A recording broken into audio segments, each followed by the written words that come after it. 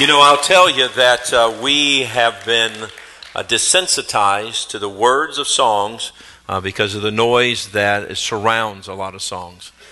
We judge a good song by the first beat coming out of the instrument rather than the first word coming out of the lips. And boy, be the kind of Christian that you enjoy words because words truly do matter at the end of the day. Philippians chapter 3, if you don't mind, if you'll go there. Philippians chapter 3. And just a side note, if you will, choir, I think what I'm going to do is just meet in the fellowship hall at 6:15, and that way everyone can take advantage of the prelude by the students. And so if you'll, no choir practice at 5, just be there at 6:15, and I think you'll be fine. And then Lucia and Leslie, it's been good to have you with us. And so you have a wonderful trip back to Costa Rica, is that right? And been here for a little bit. In fact, the request for Come Thou Fount in English was from them because they've only heard it in Spanish, I think, on this magnitude. And so hope you enjoyed that. That's my Christmas gift to you. That'll cost you $19.99. I don't charge tax, all right? And no shipping and handling. Philippians chapter 3 and verse number 9 through verse number 14. Keep your Bibles there. And then also I want you to get ready to go back to the book of Acts because we're going there. And everybody listen, because I know that the sermon this morning will help all of us, myself included, and going to try to add to what you've already heard in Sunday school this morning. So if you'll please listen, I promise you it'll be a help to the people around you and to yourself. Philippians chapter 3 and verse number 9 through verse number 14, and let's pray. Heavenly Father, thank you for all that you've done. And Lord, as we dive into this set of scriptures, I want to be a blessing. Lord, so many people on my heart and my mind as I spent time in prayer this week and asking you to please bless our dear people, knowing for weeks now what the Sunday school lesson would be on, what the morning sermon would be on. And Lord, I knew that to cover the same territory at the 10 o'clock hour and then at the 11 o'clock hour truly is sometimes not done. It's unheard of. But Lord, help me to complement what was taught by the Sunday school teachers in the Sunday school hour. Bless us now, please. In Jesus' name we pray. Amen. If you'll look at verse number 9, it says this, "And being found in him, not having mine own righteousness, which is of the law, but that which is through the faith of Christ, the righteousness which is of God by faith." Up beside that verse, I want you to write salvation. That's talking about our standing in Christ Jesus, that we are saved. Let me ask you a question. How many could say with a raised hand and an amen that you are saved? Would you raise your hand and say amen? Absolutely. That's you. You are not standing in your own righteousness by the law, which brings death, but you are standing in God's righteousness through Jesus Christ. Look at verse number 10. "That I may know him in the power of his resurrection and the fellowship of his sufferings, being made conformable unto his death, if by any means I might attain unto the resurrection of the dead. Not as though I had already attained, either were already perfect." I want you to underline that word perfect right there. And out beside this verse, I want you to write perfection. We are in between the time that we are saved and that day of salvation until the time we will be perfected. There's coming a time when your bodies, you'll have a glorified body, and you no longer will have the imperfections that you now have. I think about Mrs. Hamilton right now that's struggling with the cancer, and the cancer is starting to expose itself on the outside of her body. And her and I talked about it Wednesday night and last Sunday, how that the pain is just incredible, and how that now Mrs. Hamilton was telling me that now it's mashed potatoes and things that are soft in order to get it down. And can I tell you something? There's coming a day, Mrs. Hamilton, when you will not have that imperfect body, but you will have a perfect body. And I'll tell you one better than that. Your husband finally will be good looking. And so in between the time of salvation, that's when you trusted Christ, until the time that you are perfected in the image of Christ, can I tell you something? We have a lot of days to live. We have a lot of seasons that we have to go through. And if you'll look there in verse number 12, Paul was saying this, "Not as though I had already attained or were already perfect." He said, I'm not there yet, but I follow after, if that I may apprehend for that which also I am apprehended of Christ Jesus. What he's saying is this: the perfection that exists on the inside with eternity, with Jesus being sealed on the inside, I'm trying to get that on the outside in my everyday living.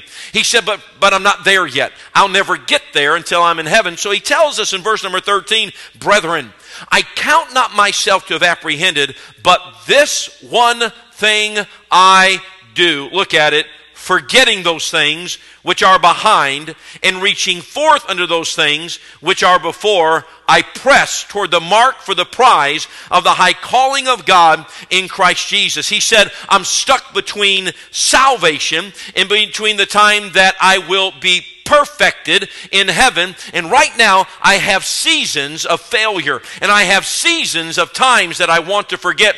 And Paul was on a constant quest every day to forget those things which were back here and reaching forth to those things which were in front of him. By the way, that's a great thing to do in your life, because you won't keep your sanity if you're always dwelling on the failures that are behind you. You have to turn your back on those failures and you have to reach forth. Some people keep one hand on the failure and one hand reaching forth. That's not how God meant for us to live life. God meant for us to completely let go of the failure and completely turn and grab hold of what is before us. But listen to me, many people try to fix their failures by focusing on their failures, and that's not what he said. Look what he says here. Not the brethren, I count not myself to have apprehended, but this one thing I do, forgetting those things which are behind and reaching forth unto those things which are before. Then look what he says there in verse number 14. I press toward the what? Mark. I press toward the what? Mark of the prize of what kind of calling? High calling. Let me tell you something. If your failure yesterday is looked at as you're trying to go today, you can't compare the two. You have to turn, and guess what you're to shoot for? You're to shoot for the mark that Jesus sets of the high calling. A lot of people try to dissect their failure and then tweak their failure and try to do something better, improve on failure. Let me tell you something. You don't need to improve on failure. You need to forget failure and turn around and say, Jesus Christ, you're the mark. You're what I'm shooting for. I'm not shooting to better myself. I'm shooting for the prize, the mark, the high calling of Jesus Christ. And He's got that mark. Let me tell you something. We'll never attain unto perfection, but we better be jumping for it every day. My brother-in-law, Mark, we graduated the same year from high school. And in 8th grade year, I was looking at our football picture the other day, and in our 8th grade year, we were the same height. When it got to our freshman year, good night, he like shot up inches and kept growing. And I remember over in the gym when we would play basketball that he could jump up and he could grab the rim. I remember the first time that I saw Mark dunk a basketball, I was like, that's my goal. I have to get that rim. I have to be able to touch that rim. That was the mark. Mark set the mark. And that's all there was to it. And I remember the first day I grabbed that rim after jumping off a chair. I was the happiest man ever. He set the mark. Let me tell you something. Jesus Christ set the mark in your life for you to attain to. Don't imitate your failure. Don't paint your failure. Don't tweak your failure. Don't try to take out the bad. Forget it. Forget. Take your hands off of it. Forget it. It didn't work back there. Now you turn and you grab hold of things before you, and you grab hold on them with pressing. Take them and press life. Press life to that high calling of Jesus Christ. When I was looking at this, and I put myself in Paul's shoes when he said this, brethren, I count not myself to have apprehended, but this one thing I do. And here's where the sermon's coming down to: 3 things. He said, I'm going to forget those things which are behind. So I thought, my soul. Paul is saying, I'm forgetting some things back here. What did Paul want to forget? What kind of failures were out there that Paul said, I want to forget those kind of failures? The first kind of failure was personal failure. The first kind of failure you need to take your hands off that you may have experienced back here in 2014 is personal failure. I want you to take your Bibles, go to the Acts chapter 7. And as I went back and I studied the book of Acts, and I started studying the Acts of the Apostles, and I started studying the Acts of Paul in particular, I noticed that maybe one of those things that Paul was saying, I want to forget, I want to move on from, is that personal failure. And look, if you will, in Acts chapter 7 and verse number 38, if you will. Acts chapter 7 and verse number 58. I'm sorry, verse number 58. Acts chapter 7, verse 58. And cast him out of the city, talking about Stephen, and cast him out of the city and stoned him, and the witnesses laid down the clothes at a young man's feet, whose name was what? I want you to look at it again. Don't trust me right now. Too many people trust the pastor. I really want you to look at the Word. All right, you got it? Look at the Word. I'm not saying something you can't see, but I want you to see it. You need to see it. Look at it. And cast and laid down their clothes at a young man's feet, whose name was what? Saul. Now go to chapter 8 and verse number 1 and look at this. And Saul was, what's the next word? Consenting unto his death. In Acts chapter 8 verse 1, guess what it says? In Acts chapter 7, they were stoning Stephen. And they were stoning, and there he laid. And in Acts chapter 8, it said, and Saul was consenting. You know what the word consenting means? The word consenting means applaud. Paul was standing there as a young man going, hit him again. Hit him again. Every time the stone hit and blood would come out, he was like, hit him again. He took so much eye pleasure in what he was seeing that it became insatiable to him. He was consenting. He was applauding. He was saying, that's good.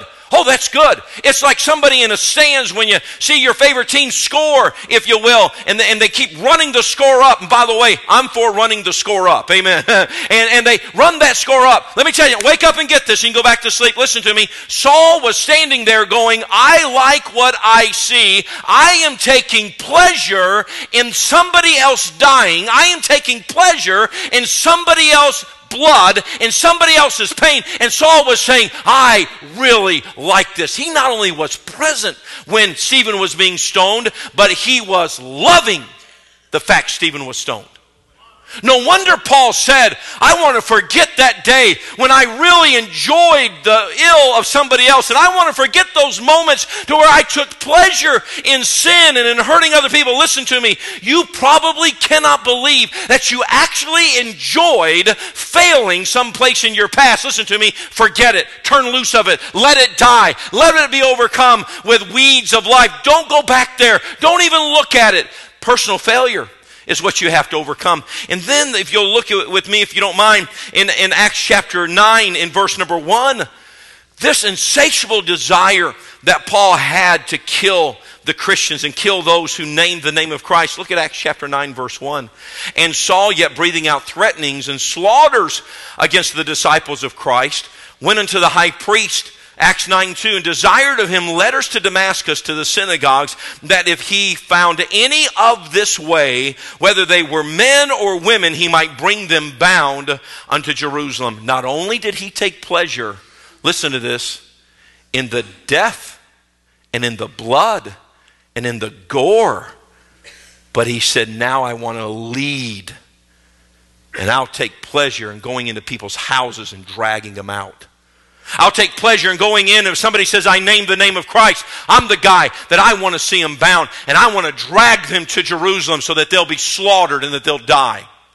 No wonder Paul was saying, I want to forget those things which are behind me, because I have days when I was not what I needed to be, and I have actions that I did that I can't believe I did, and I have things of how I felt and how I behaved way back there that I should never have behaved that way, and I should never have acted that way. Listen to me. It is possible for you to outlive the darkest night in your life. It is possible for you to outlive the darkest day in your life. And I'm preaching to people right now that you are haunted by the failures of what you were in days gone by. But praise the Lord Jesus Christ that when He died on the old rugged cross, His blood cleansed us from all sin. And those dark nights and those dark days don't have to be a part of who you are. Forget those things which are behind. Forget those dark nights and turn around and grab where you want to be. Don't live where you were, live where you want to be, to the high calling of Jesus Christ.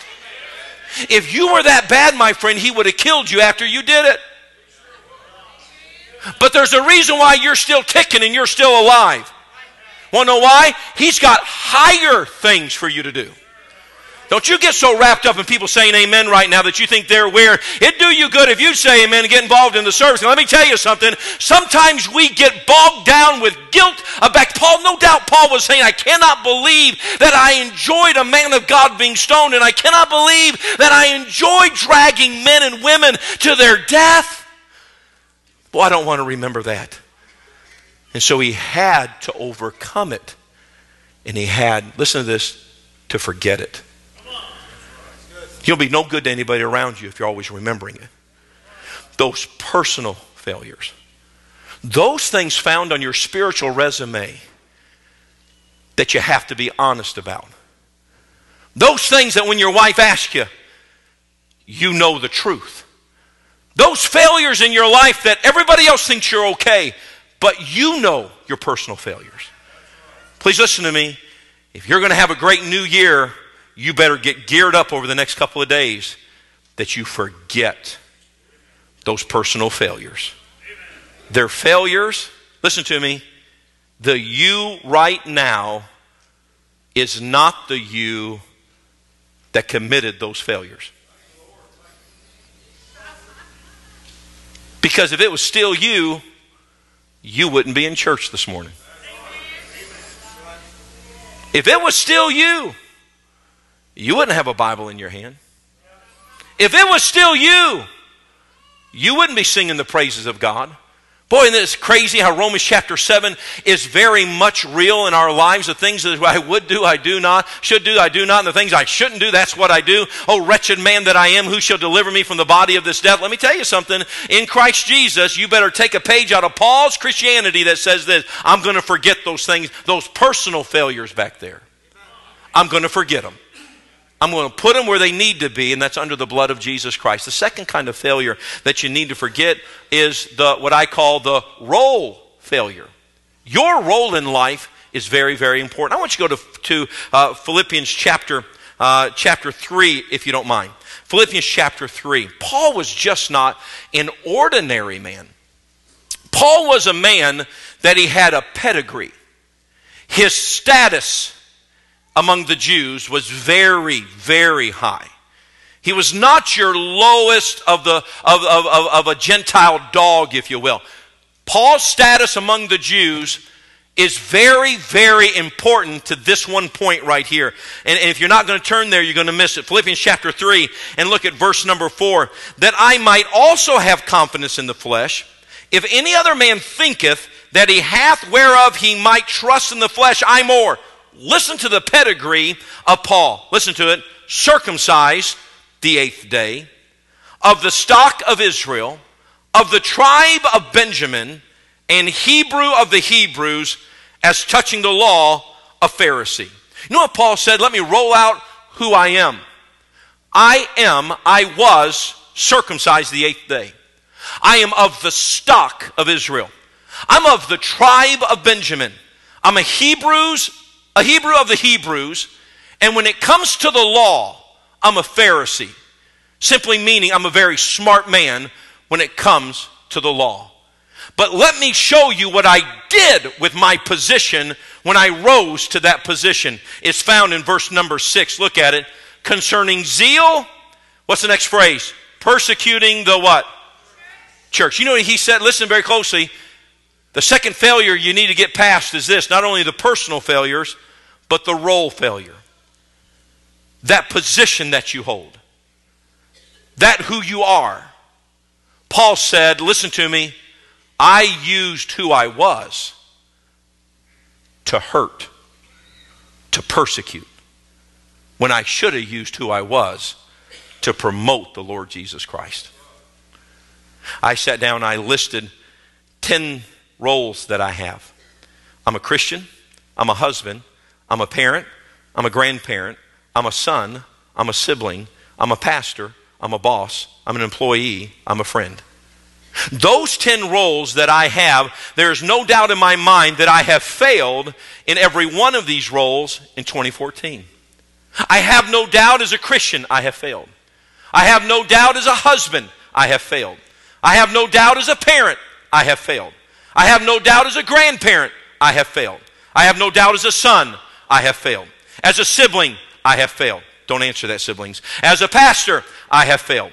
As a boss I have failed. As an employee I have failed. And as a friend I have failed. But if I'm going to have a good 2015, then I have to forget the failures that I have had in any one of these areas that I am. I'm going to challenge you before 2014. List your role in this life. List who you are in this life. And then ask yourself the question, have you been the kind of spouse you needed to be? Have you been the kind of parent you needed to be? Hey, student, have you been the kind of student you needed to be? Hey, college student, have you been the kind of college student that you needed to be? Whatever role you are, you know what Paul said? I not only have personal failures because I cheered on the death of a man, and I cheered on the gore of a society, and I cheered on, and I wanted to hurt. I failed personally, but I also failed as my role because I was the top of the Hebrew ladder. I was the top Jewish dog in the society, and all I did was persecute.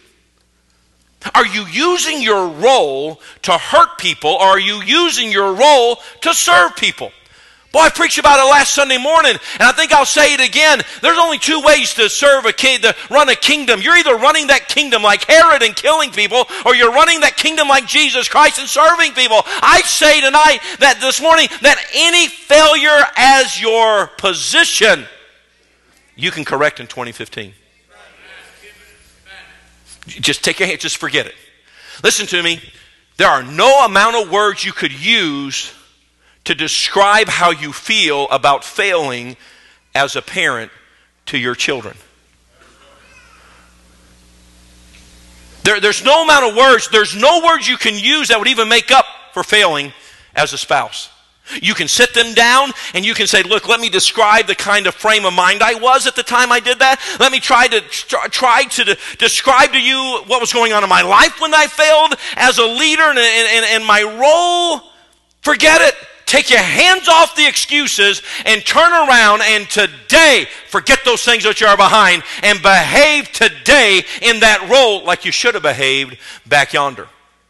I think too many times we try to reason our way out of our failure rather than just stop excusing, stop talking, get up, dust yourself off, get the high calling of Jesus Christ, and start behaving like you should have behaved back there. You say, well, I'm going to look like a hypocrite. Better you look like a hypocrite going that way than look like a hypocrite going that way. Better you look like a hypocrite trying to do better than look like a hypocrite and never try. You want a great 2015? Press toward that mark. Get up and march toward that mark. Stop making excuses. All right, so you failed. Get up and let's press toward the high calling of Jesus Christ. When Paul looked at his life, he said, I'm trying to forget my personal failures. I can't believe that I was that young man that loved blood and guts and seeing somebody die. I cannot believe that I would drag somebody out and take him to prison. I can't believe that. I can't even believe that I used my position as a Hebrew. Listen to this, he had so much influence with the Sanhedrin that he could walk right in and say, give me the letters, I'll serve them, and I'll bring them to justice. That's how much power he had. But he used his zeal to persecute the church. Last failure, are you ready? Here it is, tops the list. I want you to go, if you will, to Acts chapter 6. The last failure that Paul was forgetting, and the highest calling that anybody could ever have, Acts chapter 6 and verse 8. Look at it. Acts chapter 6, start with verse number 6. Whom they set before the apostles, Acts 6:6. Whom they set before the apostles, and when they had prayed, they laid their hands on them, And the word of God increased, and the number of the disciples multiplied in Jerusalem greatly. And a great company of the priests were obedient in faith. And Stephen, full of faith and power, did great wonders and miracles among the people. And there arose certain of the synagogue, which called the synagogue of the Libertines, and the Cyrenians, and the Alexandrians, and of them of Cilicia and of Asia, disputing with Stephen. And they were not able to resist the wisdom and the spirit by which he spake. Then they suborned men, which said, we have heard him speak blasphemous words against Moses and against God. And they stirred up the people and the elders and the scribes, and came upon him and caught him and brought him to the council. Now look at Acts chapter 8 and verse 1. Go 2 chapters over. Here Stephen is on a roll and did great wonders, great miracles. People are believing, great revivals taking place. Oh, please look at the scripture. Don't stare at me. Acts chapter 8 and verse 1. And Saul was consenting unto his death. And at that time there was a great persecution against the church, which was at Jerusalem. And they were all scattered abroad throughout the regions of Judea and Samaria, except the apostles. And devout men carried Stephen to his burial, and made great lamentation over him. As for Saul, he made havoc of the church, entering into every house, and hailing men and women, committed them to prison. What was his third failure that topped the list? Not only a personal failure, not only a role failure, listen to this, and I'm done, a gospel failure. He failed. He wanted to stop the gospel of Jesus Christ from being spread. Listen to me. If there's one failure that will top the list, it's this failure. Your personal failures bring you temporal earthly pain. Your role failures bring a temporal earthly pain to those around you. But your gospel failures will bring an eternal damnation to those you do not give the gospel to. I'm not trying to get you to show up on Saturday right now. I'm not trying to get you to do whatever. I'm telling you right now, if you're saved, don't be a failure with the gospel. Don't neglect your obligation to take the good news of Jesus Christ and take it to a lost and dying world. From the top of the balcony to the lower floor, from one side of the room to the other side of the room, if you name the name of Christ, then I beg you right now, don't you do one thing that stops the gospel from getting out, but step forward and start telling people about the Lord Jesus Christ. And that's why Paul said, I want to forget those things which are behind. There was a time when I tried to stop the gospel of Jesus Christ, and now you know why these words are so important in Paul's life. Acts 20:24. But none of these things move me, neither count I my life dear unto me, so that I might finish my course with joy in the ministry which I received of the Lord Jesus, to testify the gospel of the grace of God. Romans 1:1. Paul, a servant of Jesus Christ, listen to what was on his business card, called to be an apostle, separated unto the gospel of God. Romans 1:19. For God is my witness, whom I serve with my spirit in the gospel of his Son. Romans 1:15. So as much as is within me, I am ready to preach the gospel to them that are Rome. Romans 1:16. For I am not ashamed of the gospel of Christ. Romans 16:1. Brethren, my heart's desire and prayer to God is that Israel, that they might be saved. 1 Corinthians 9:16. For though I preach the gospel, I have nothing to glory, for necessity is laid upon me. Yea, woe is unto me if I preach not the gospel.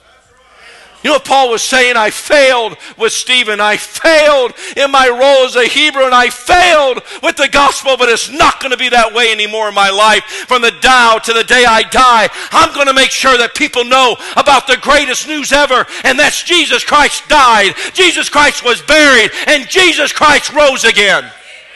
Fail in your personal life, but don't fail with the gospel. Fail with your family, but don't fail with the gospel. Fail in your leadership, but don't fail with the gospel. Never let it be said that you lived and you died and you never told anybody about Jesus Christ. I put tracts in the pews sitting right there in front of you. I wish the pews would be empty this morning. I wish you'd take those tracts. And I wish you to be able to say, I'm not going to fail with the gospel. How do you fix these failures? I'm done with this. How do you fix them? How do you fix personal failures? How do you fix role failures? How do you fix gospel failures? The same way Paul fixed those failures. We're done with this. Acts chapter 9 and verse number 5. Acts chapter 9 and verse number 5. How do you fix them, Pastor? I failed personally. How do I fix it? I failed as a husband, as a wife, as a mother, as a husband, as a son, as a sibling, as a grandparent, as a boss. How do I fix these failures? You fix them the same way Paul fixed them. And as he journeyed, he came near Damascus. And suddenly there shined round about him a light from heaven. And he fell to the earth and heard a voice saying unto him, Saul, Saul, why persecutest thou me? And he said, Who art thou, Lord? And the Lord said, I am Jesus whom thou persecutest. It is hard for thee to kick against the pricks. And he, trembling and astonished, said, Lord, what wilt thou have me to do? You know how he fixed them? Jesus. You see, you don't fix your failures by holding on to your failures. You fix your failures by holding on to Jesus. He held on to Jesus in 3 ways in Acts chapter 9. 1, salvation. Some of you are trying to fix your world without Jesus. You may use the principles of God's Word to get you 2 miles down the road. But you have to get Jesus to go all the way down the road. Some of you just need to be saved. You've been trying to act like a family member and you're not part of the family. Only because you don't have the Savior. The second way he fixed his failures was through baptism. He got baptized. 1 Peter 3:21. Baptism gives you the answer of a good conscience. You're trying to go forward in fixing your problem, but you're trying to fix problem 2, 3, 5, 6, 7, 8, 9, 25 without taking care of the first identification you need, and that's baptism. I stand unashamedly to tell you that water cannot wash away your sins.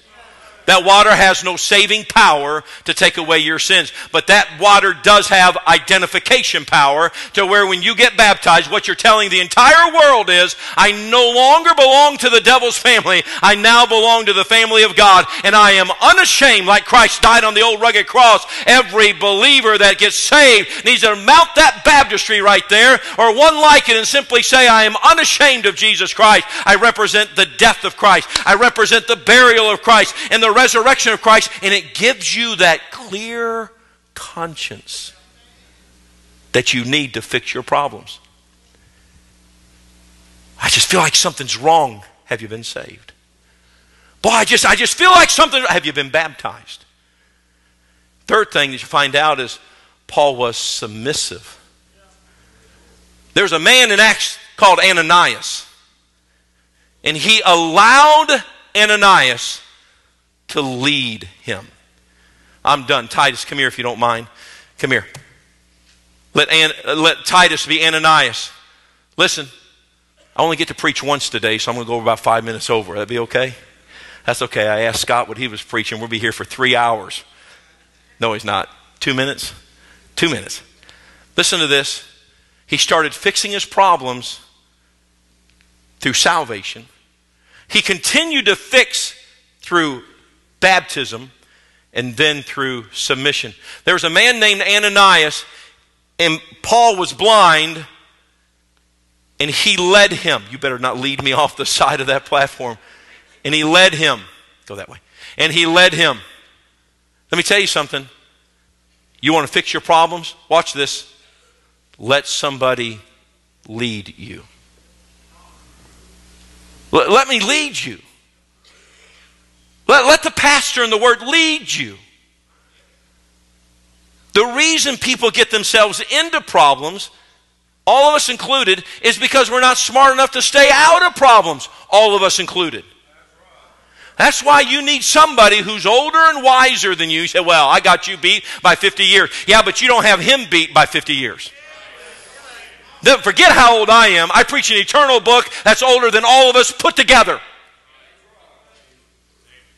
Let God lead you. And you're going to find out that's how you fix it. How do I forget those things? The same way Paul did. Saul, Saul. This is the real closing, and we're done. Saul's name was changed to Paul. His failures were always associated with Saul. But when God got a hold of him, his name was changed to Paul. You say, Pastor, people have been around me when I have failed. Those personal failures. Pastor, my children, my grandchildren, my employees, my boss, they've been around when I have failed in my role. And Pastor, there's people that I've never witnessed to that I have failed with the gospel. That's okay. Let God get a hold of you, and you won't be known as Saul. You'll be known as Paul. You can outlive failures, but you only do it by forgetting those things. Press toward the mark of the high call of Jesus Christ. Get where He's at. Heavenly Father,